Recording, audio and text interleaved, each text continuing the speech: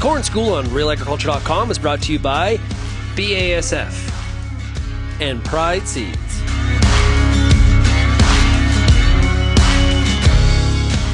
Hi, I'm Bernard Taube, and welcome to the Corn School. Today I'm down in Blenheim, Ontario, catching up with Steph Myslik from Pride Seeds. How's it going?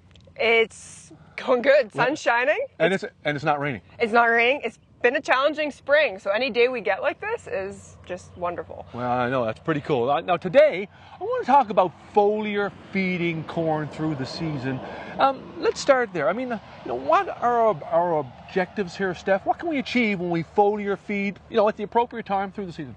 Well, we always worry about whether we're limiting yield or how we're going about limiting yield. So we know that the idea of the barrel, and there's different lengths of staves, whatever's the most limiting thing on that barrel is what's going to limit our yield.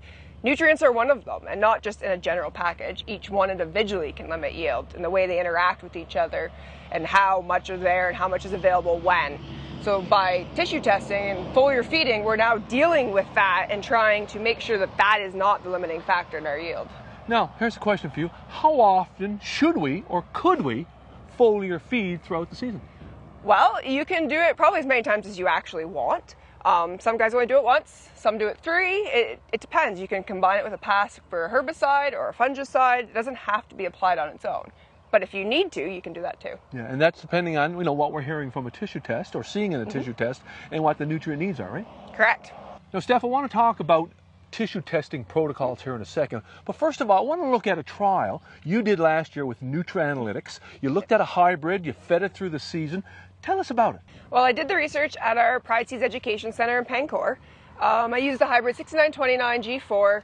It is a 99-day hybrid that kind of applied to the whole trading area that I work with, so it was relevant to everyone. It was planted May 16th, came out of the ground great, had the same fertility across the entire site, which was a split application of N, as well as a dry fertilizer starter that was worked in and had a package of micros in it, mainly the big ones being zinc, sulfur, manganese, and calcium, which we all know are nutrients we need to help grow a crop. From there, it was tissue tested at 3 different timings. We did one at about 2 to 3 leaf. We did another one it was V7, so about 7, 8 leaf, and we did the third one at tassel. Following each of those tissue testing timings, the samples were submitted to NutriAg, who ran it through the NutriAnalytics program. It comes back with an algorithm calculation on what nutrients we need to apply at that time, what could be the most limiting factor. They then go in and applied those. With a backpack sprayer, we're talking 0.03 of an acre, so hard to brew with an actual sprayer.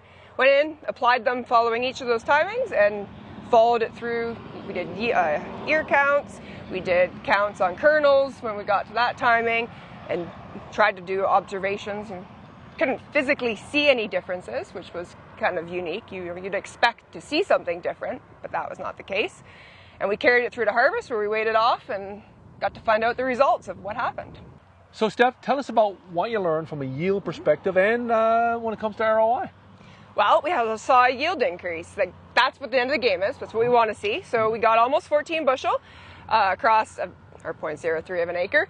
And it came back with, when you take in the cost of your foliars, etc., you end up with about a $31 increase. Well, okay. But that's just nutrients. You didn't do a fungicide. What role, how could that play if you do, and I know you're going to do that this year, right? That's right. I am going to do it this year. Didn't do a fungicide last year. Kind of just the way the timings worked out, it didn't happen. We were in a spot that had significant tar spot levels. In the kernel counts, it was projected that we were going to have a 40 bushel increase. We didn't see that. So, we talk about tar spot can do drastic measurements or changes to yield. It did that. It only dropped it to 14. More this year, of course. We're going to learn some more. Let's talk about, in general, I guess some other learnings for growers, or some things that you would share with growers. What about differences in hybrids, for example? Every hybrid will respond a little bit differently. It did play a little bit with another one, didn't have the same results as we did with A6929 G4. So they do respond differently at different timings. I think based on whether it's a racehorse or a workhorse will dictate what it needs when. Yeah. Let's talk about tissue testing. From a protocol perspective, what do growers need to know? Timings and how much leaf tissue do you need to collect? Okay, so I followed NutriAg's protocol because I was working with NutriAg on it using their software. So they recommended, we did 3 different timings. The first one was V2, V3, and it was a whole plant. So we actually dug up the plant's roots and all, and that was 20 to 30 plants that we had to do that with. So the second timing is V8 to V10. We come back at that time and we pick the newest leaf, so typically it's the top one, but it needs to be fully exposed. It can't still be inside the whorl. The last timing is coming back at tassel, and we take the ear leaf, which is the one that's opposite, on the opposite side of the stalk, and just below the ear where the cob is developing. You're going to learn lots more this year with your trial. We're going to see the results this winter? We are, this winter, in the winter circuit. You got it, you got it. Steph, thanks for taking some time for Corn School. Look forward to hearing this story on the winter circuit. Thank you.